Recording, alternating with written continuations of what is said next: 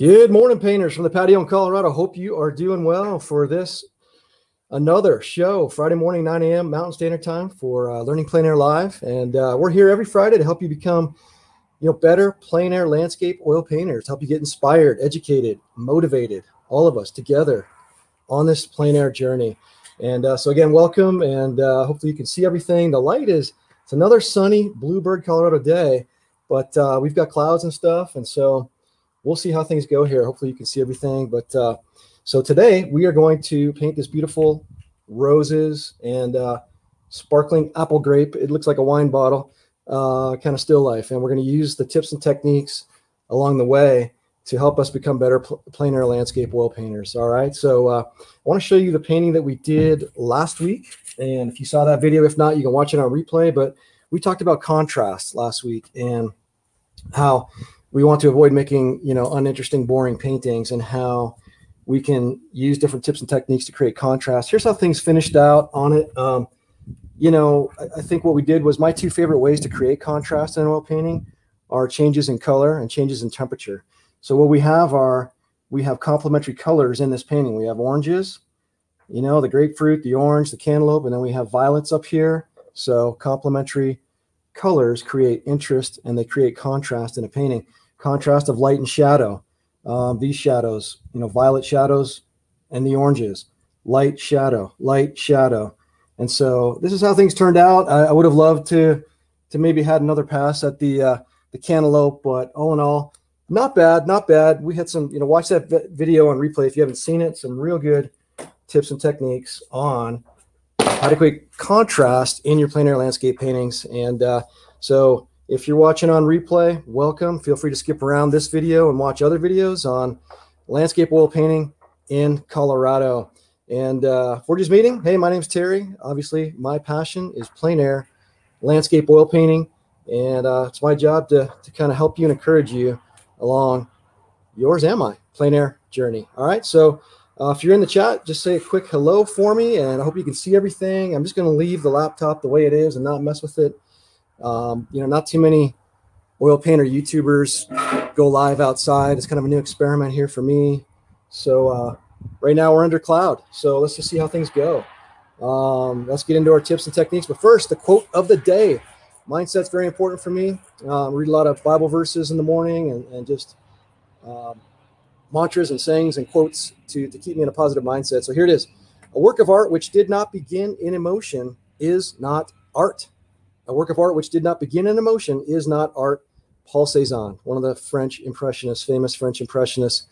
Go look at his work. Just an amazing impressionist painter. And so, I guess, make a statement. Do something bold. Do something different. Do something unique.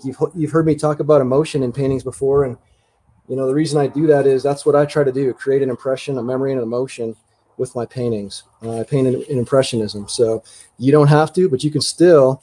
You don't have to paint in Impressionism, but you can still create an emotion.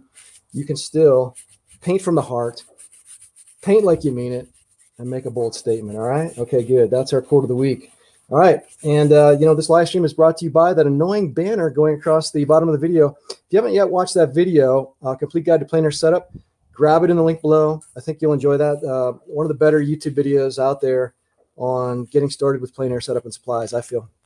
Quite honestly. And let's get into our tips and let's get into painting here.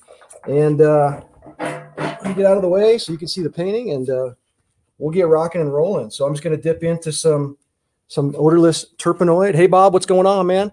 And hey, Colorado Springs, good to have you guys. Welcome. So we're just talking about tips and techniques for painting roses here on plein air. And here's our first tip. Let's get moving fast and furious here. I want to show you this. It has to do with the drawing and the measuring of objects, okay? And this applies to outside when you're painting trees and barns too. The way I did these shapes before I put color on was this, okay? I don't know if you can see that, but that was my drawing. So if you know me, you know that the 4 P's are very important for me. Pieces, placement, proportion, perspective. So when I drew that vase, I want to make it look like a geometric shape. So I'm going to draw the top. Even though I can't see it, I'm going to draw it in, draw the middle ellipse and the bottom ellipse, try to get the right form and shape, and do the same on the wine bottle. Now, what I did for measuring, here's a little hack, a little tip, trick for you. If you don't know this, this will help you. A couple live videos ago, we talked about why your paintings might be flat or boring. And it could be that you lack, proper placement and proportion of your objects in your plein air landscape painting. Okay. So what you want to do is, what I did was I measured with my brush. So you can use your brush as a measuring tape. So have you ever done that? So you just, if you can see, you just hold it out toward the object, toward the vase on the table. And then I put my thumb at the bottom of the vase, and I use the top of the brush for the top of the vase. And I just measure the size of that vase. And then I take it over to the wine bottle and I do the same thing. And I can see that the wine bottle is about a third as high or larger than the vase. Okay. So when I paint things, and I've got my proportions admittedly a little bit out of whack here on the painting, because I got to move everything close to you and make it big so you can see. But that's how I did that. And you can do the same thing when you're out measuring a barn compared to the car, the evergreen tree compared to, the bush. And so that's just a little quick hack trick with measuring and getting your proportion and your placement right. So everything has a perimeter, in the painting, and I place everything appropriately. Okay. I hope that helps. Tip number one. Let's get into some painting here. And we've got a live Q&A at the end. If you guys have questions, you can put them in there. I'll see them. I'll try to answer them. But hey, grab your coffee, grab your paintbrush, and let's get going. All right, I'm going to work on that. I'm going to get that wine bottle in real quick, just because it's just kind of, it's my darkest dark pretty much, and I think it'll help me read all the other colors. So I've got some alizarin crimson and really just phthalo blue. It's kind of a, again, I follow my ellipse lines here when I paint. It's kind of just a, the other thing too I forgot to mention, I'm sorry, is this center line. Okay, so draw your axis or your center line through your shape. So if I had an apple here, I would draw the center line, the axis through the apple, so that I can see the angles of everything too. So another measuring proportion trick there, okay? But let's just get this alizarin crimson in right here with phthalo blue. And that's my label right there. So I'm gonna stop right there at the label. I'm just using a big number 12 brush. And then down here at the bottom, I just follow that shape right there on the bottom. And again, just some nice contrast of dark and light right there. We're not talking about contrast today, but I'll tell you what, I am always thinking about contrast, how I can create it, because contrast creates interesting paintings.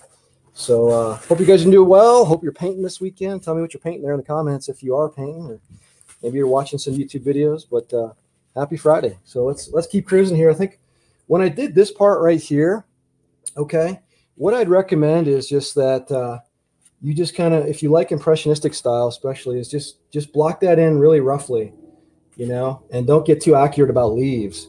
I started this.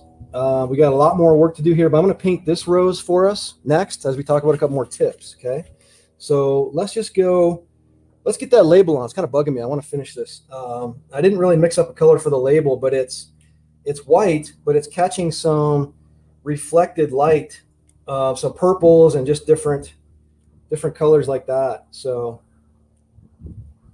it's white, but it's also picking up color. You know what I mean?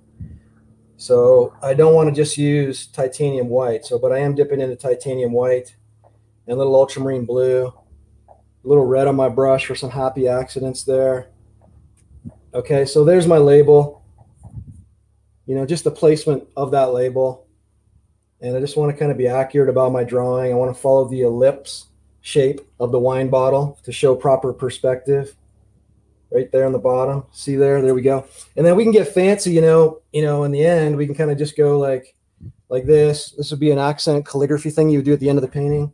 You want it your darkest dark, your lightest light, and then any calligraphy. So I could just go like this and just write in, kind of the things on the label. You know what I mean? So there's actually a picture of like an apple right there on the label. So I could just put that in real quick.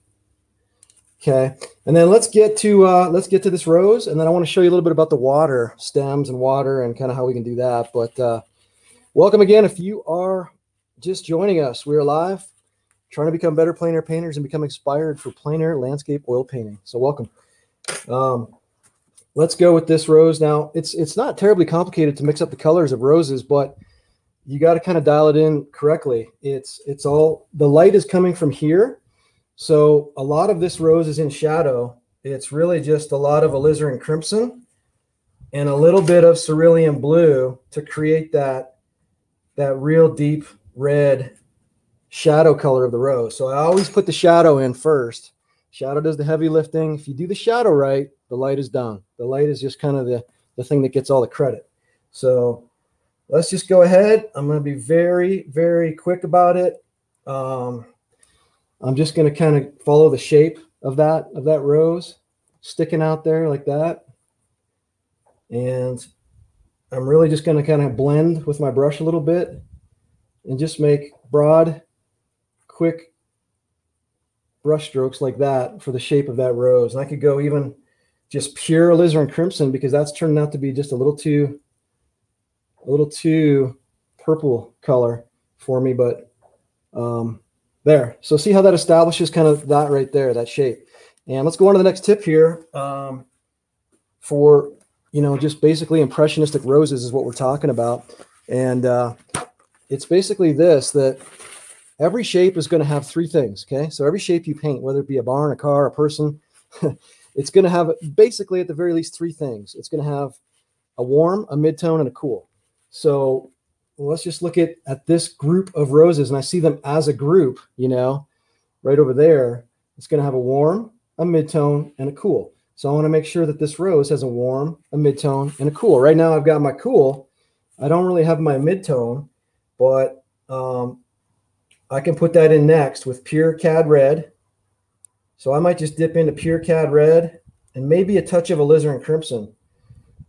These roses are just a beautiful, beautiful, just deep color, but I'm squinting my eyes and I'm not trying to paint rose petals, right? I'm putting the color of the rose in there. And you can see what I just meant by that the shadows do the heavy lifting and the light gets all the credit, because now we're seeing kind of this gorgeous light, just kind of appear on these roses. I should probably use a smaller brush, but it's okay. I'm using a big number 12. And you can kind of see this rose slowly just start to appear, and light is hitting it right here, just very brilliantly right there. So I want to denote that right there. All right, here's another tip or trick for you. You know me, I'm not into rules too much, but here's a general rule for you that'll help you. Warm light, cool shadows. So when the light is warm, like a day like today, you're always going to have cool shadows. So the shadows will always be cooler than everything in the light. So that might help you, if you haven't heard of that, make sense of your light and shadow. The opposite is true on a rainy day when there's some light and some sun coming out, but it's rainy and cloudy and cool. When the light is cool, the shadows are warm. So keep that little trick in mind. It might help you. Keep it in your back pocket. Let's do, the light is shifting, but let's just go ahead and kind of find some highlights here on this rose petal. I'm just going to dip in just a little bit of titanium white, but not much, and maybe even just a little bit of orange, cad orange, just to show kind of spots on the rose where it's translucent, and the light is kind of coming in, and just a different color, and I can just follow the general shape of the rose petals, but I don't want to paint rose petals. I'm just painting the light on the roses, And then I think we'll just kind of go like that. Just a deeper red, a richer red at the base of these that I may have lost. So we'll just go like that. And if you have some happy accidents like I just did there, it's cool. It's okay. Just let it happen. So that's just a very quick, 2 or 3 minutes, and we've got the beginnings. We've got the beginnings of a rose, but more so, I just want to teach you my painting technique of how I think and process as I go from piece to piece, So I don't know if we need to really do too much here. I mean, the way I would do that when you're just starting out is just a mixture of ultramarine blue, cad yellow, and a little bit of red, alizarin or permanent rose or cad red, and get this deep, rich, dark green color, and just make it impressionistic, it's just a shape, just make this kind of, just block it in with these dark, rich colors, and then do the same thing. Put the highlights on there afterward, So that's kind of what I did with that. This is just a shape. It's just all cool. And then I can come in and I can warm it up using the same pile with some red and some yellow and some orange. we got a hummingbird cruising by there. And then you can just kind of find here some different colors, values of the leaves. Okay, and then you can do the pop of the sunlight hitting those leaves right here. Let's go on to work on this real quick. Very, very tricky to do water. I think we lost some light. I don't know if you can see. Hope you can still see. Looks a little dark, but you can still hear me talking. The sun just went behind the clouds, but it'll come out again here. But you know, just tell yourself you're not painting water is kind of my biggest suggestion. So I'm going to mix up a gray puddle. We've got some harmony in this painting of complementary colors, red and green. So I'm going to keep it when I make the gray of the glass. Okay, and the glass, I'm not painting glass. I'm not painting water. I'm painting the colors that reflect and refract through there. And at the top of the vase, I'm really seeing some phthalo blue, like this translucent blue color, gray color right there. That's pretty close, you know, right there. So what I'm going to do when you paint a vase or when you paint glass, you really just, it's like a kaleidoscope. You're really just putting the right color, value, and temperature in different little quadrants and pieces of the glass, because it depends on what's around it and what's reflecting through it. You know what I mean? The background, what's behind it, the light, and set it. So right here, whoops, whoopsie, happy accident there. So right here is very cool color. And I want to kind of follow the shape of that vase right there. Okay. And then in the center of it, we have the background color of the tablecloth. So it's just going to be, you know, a lighter gray. And I used red and green to mix up my gray. So the color of my vase is kind of this grayish green color. So right here is just another quadrant of refracted light. And I just want to show that right there. Okay. And then it's brighter in the bottom. I'm going to use that same gray color and have a little bit of a cooler yellow, a cad yellow light into that gray color. And down here when the sun's out, the water, the vase color is more, it's brighter. You know what I mean? It's brighter. And now watch, I'll put the water line in, it'll make more sense to you. But I'm just not trying to paint a vase. I'm trying to paint the colors in the vase and get the right color, value, and temperature. And then it's going to look like a vase. I hope. We'll see. And again, just use that ellipse. Down on the bottom, we have some shadows, so I'll leave that. And then we've got reflected light right here. So watch this. I'm going to take my palette knife. On the vase right there, we've got this reflected light from the sky. It's a cerulean blue, a titanium white, a little bit of red maybe. And I'll just see if I can nail it on the first pass, but I don't think I'll be able to do it, but let's just see if I can. But I'm just going to use my palette knife to show you real quickly, like right here. You know, see that? Just go like nice and light and just go down. Just like that. And we have some, I think it needs a little more blue, a little more cerulean, but that's the sky reflecting off the glass right there. So you want to show that as well. Okay, let's keep cruising here. Again, if you're joining us, we are live. Can you guys see? Did it just get like real dark, or can you see? Throw that in there. All right, so I mixed 3 puddles of chromatic black with white to get the different values. Then add color as needed. Yes, yes, yes. That's a good way to paint. So if you understand what he just said was that he starts his puddles with gray and then adjust the colors as needed. And that's a good way to do it too. You know, it really is. That's a smart way to do it because you can create harmony in your painting. So I love that idea. Adobe Pueblo setting. Yeah. Colorado Springs. So you're from Colorado Springs. Yeah. I lived in Castle Rock for a while. Love the Springs. Just beautiful, beautiful place. You got Woodland Park just up above you, but hope you can still see. It just seems like the screen is dark, but just listen to what I'm saying. We got some valuable information here, and let's go on to tip number 3 here as we're painting. But I'm going to put the water line in and the stems, and this will start making a little bit more sense. And so I'm just going to use a little bit of cobalt blue and just kind of follow this water line like right there. And then it just kind of makes a little bit more sense. And then I got to paint the ellipse. I can see the water line go around the other side of the vase, and I got to put that in. So right here, put that other, keep that ellipse in there.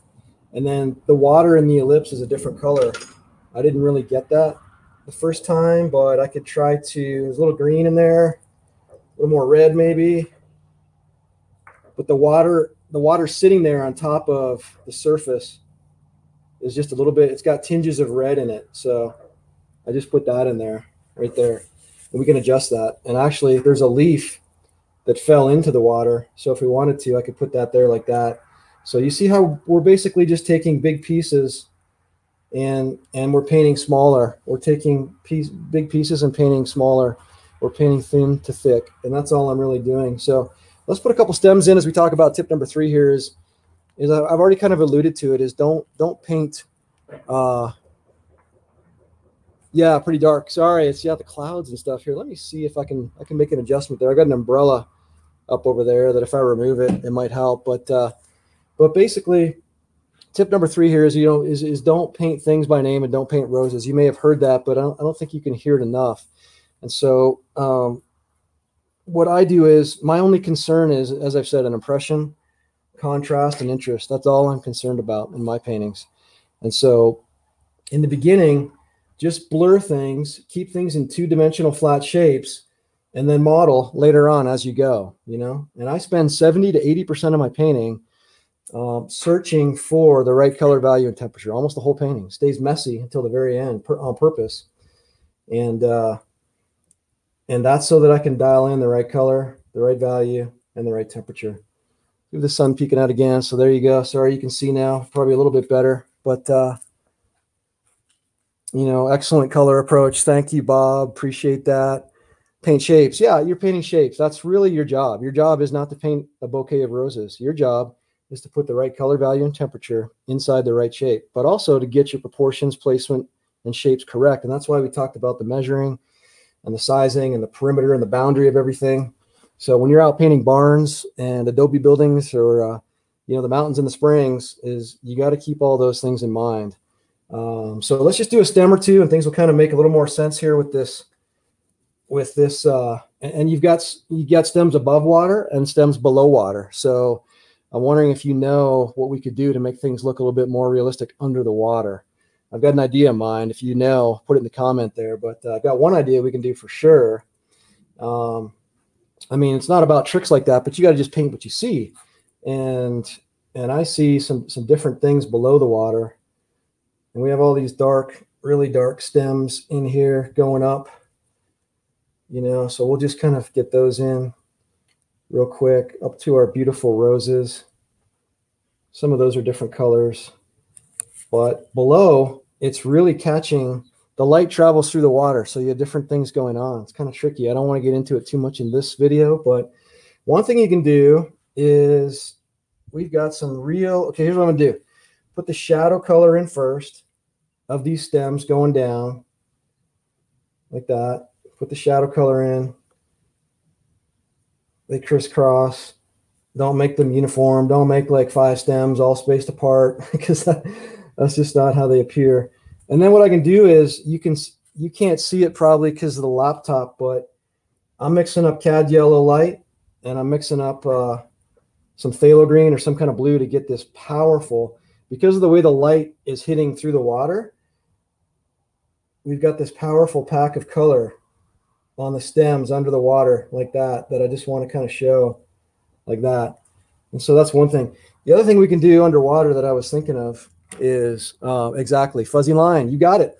That's what I was thinking, was you could take your brush, instead of just having hard edges on every single stem, is you just kind of blur a little bit, just do a little blur here and there, you know, just kind of little brush marks to blur things up a little bit. And that's a good way to show that underwater look. I need a darker line for my water line. I'm just going to go into pure ultramarine blue just to show you, even though my color's off there, I'll make it a little more gray right here. But that last point is important. What I was talking about is spend the majority of your painting just searching for the right value, shape, and color. And that'll really help you in your paintings, I think. And don't paint things by name. basically, let's see what else we can do here. Kind of respect your time and finish up here. But let's go with, I mean, we can hit a couple more little highlights on the leaves, knowing that the light is coming from left to right, just to kind of show some definition in here. Quick, broad brush strokes. That looks really, really, really beautiful. I just love that color. It's just like sunlight on your brush, right? And don't overdo it, but just look and see where there's opportunities to do that on the leaves. And then there's other things we could do in here. Of course, you know, what we'd want to do lastly is just show the stems up top here. They're a little bit in shadow because of the petals, you know? So I'm going to dip into some cad orange. And they're just a cooler, the stem is just a little bit cooler, maybe even permanent rose into my green mixture. And then just kind of show that stem come down like that. But there's really some orange on those stems. They're very cool. So I'm just going to show that briefly like that. And then importantly, under the roses, you got to get those leaves and those stems. It's a very, very cool color, cad yellow, phthalo green, titanium white, you know, stuff like that. And then just kind of punch it like that a little bit to show that's a little too yellow. I know the sun's back out, so you can kind of see, but I'm just trying to work on these to give a little more definition to these roses under the stems like that. So a little bit of cad yellow light like that. And see, I just go quick and impressionistically. That's what I do. And then of course we could define that. Didn't get as far as I would like on that rose, but certainly we can use different kinds of reds, you know, in here to show the light coming down and just hitting that rose and just kind of showing hints of the petal. Inside, you've got some cool reflected light inside as well. So kind of didn't do much in the background. Didn't get as far as I would like on all of this stuff, but let's just kind of put a couple more brilliant colors there under the water on the stems. And what I'll do is I'll finish this up today or tomorrow, and we'll show you next week what we ended up with. But I think that's a good way to go. Remember your darks underneath your objects here. And that's a good place to stop. If you got questions, fire away, or comments, go ahead. Appreciate you guys joining in. And, you know, we had a question from a subscriber that, you know, I'll just mention it because maybe a lot of people struggle too, is when you're out painting a plein air landscape, it can be difficult to make sense of all the shapes and everything that's out there and all the pieces. And so that's why, if you haven't watched it yet, I've also got a free unlisted YouTube video on that, on the drawing stage of my plein air painting technique, is the pieces component. Okay, so you just have to squint, and you gotta divide the complex landscape into 3 to 5 simple large pieces that you can work with to start with, and then you model and form and get the smaller pieces within the pieces as you go. So if you're looking out at a plein air landscape, you got to make your composition simple. Simple is better. Don't paint the whole, you know, state. Don't put everything in your painting, and then just start off with those 3 to 5 simple pieces, you know. So okay, so having lived in Taos for many years, went through all of the art galleries, which created my interest in painting. Tell you what, yeah, if you want a good point, if you want to get inspired, go to Santa Fe, New Mexico, because I think per capita, correct me if I'm wrong, but I think other than New York City and maybe California, it's one of the top 3 art meccas of the United States. And I've been to Santa Fe before. I've not been to Taos. I'd love to go there, but I mean, you think of George O'Keeffe. I mean, many famous artists come from New Mexico. The air, the light there is just beautiful. And that's a great place to go and get inspired. If you want to get inspired, just take a trip to New Mexico, either to Taos or to Santa Fe, and check out the art galleries. But yeah, great point. And so, yeah, I hope you guys are staying inspired with your plein air paintings. And Bob, you said refraction. Exactly. I mean, we were talking about the stems, and you just got to kind of not overthink it when it comes to painting the glass and the water. I didn't spend as much time, but next week, hopefully I can show you a little bit better finished technique. but just some thought processes on how I view color and my painting process. And so I just want to review real quick that every piece is going to have a warm, a cool, and a mid-tone.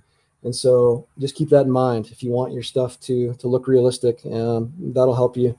And then just spend most of your painting technique finding those color values and temperatures in the right shape, and that'll really help you, I think. So I'll tell you what, any other comments or questions, let me know, but I'll respect your time. We're at about a half hour there. So well, I'll put this next video up. Watch it next on before you oil paint trees, I believe it's called. Before you oil paint trees, know this. A lot of the techniques that we're talking about here in that video, just a lot of really power-packed techniques on my thought process and how to paint greens and trees. So I'll put that up there. I'll see you over there in that next video.